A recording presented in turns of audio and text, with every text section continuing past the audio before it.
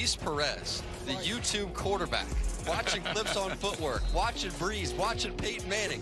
You can't do it any better than this. I love the way that you learned how to play football. You learned watching YouTube videos. It was your dream playing in the NFL. Next week you're playing in Canton, Pro Football Hall of Fame. What would that kid say who was watching videos? What would you tell him right now? I mean, wow, like I would never think this would be possible, right? But hard work, man. When you want something so bad, you're going to find a way to get it done. And I want it so bad. Luis Perez learned how to play quarterback off of YouTube. Didn't play varsity football. Took up the interest afterward. So Perez didn't play in high school.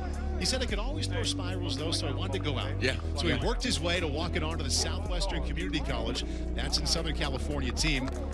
And he said he bought himself a full-length mirror in his room. He watched YouTube and watched his mechanics in his room, practicing the 1- and 3-step drop at night, and did earn a spot playing quarterback for Southwestern College.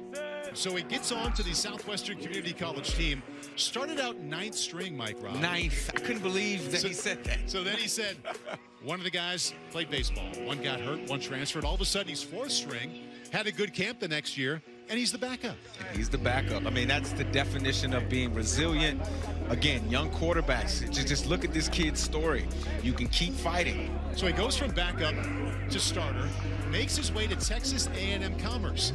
Not only becomes the starter there, Mike Rob, but they win the Division II National Championship. He wins the Player of the Year at the Division II level as well. Yeah, man. I mean, reality manifested, right? I mean, this kid definitely knew what he wanted, worked hard to get it, and again, when hard work meets preparation, we already know what that is. That's success.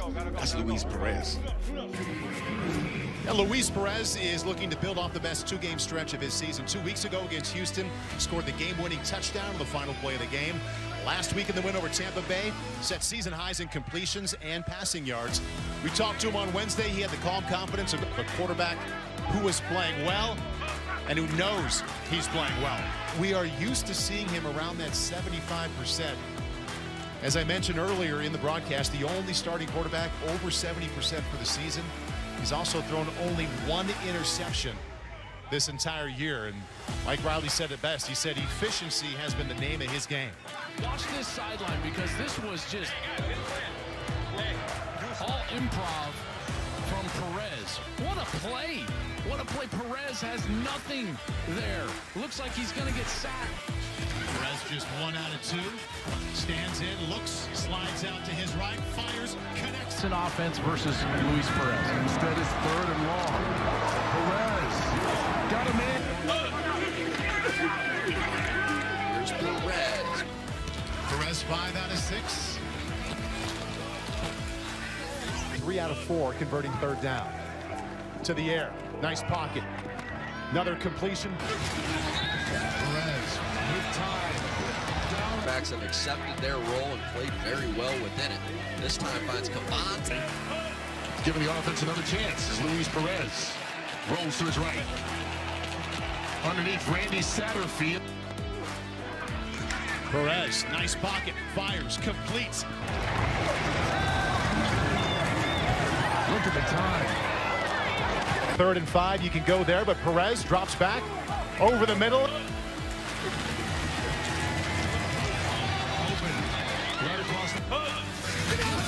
Perez 9 out of 11 against the blitz, gets rid of it quickly.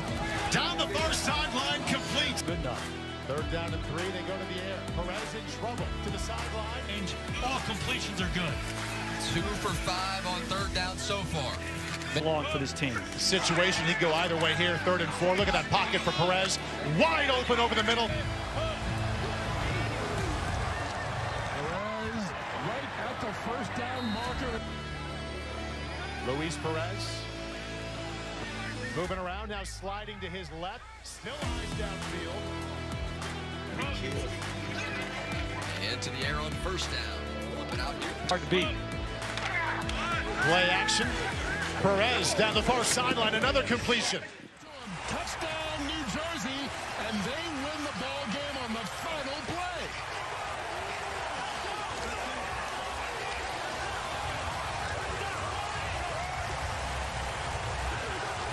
Mike Riley all smiles as his team wins their 5th consecutive game, and Houston loses on the last play of the game for the 3rd straight week.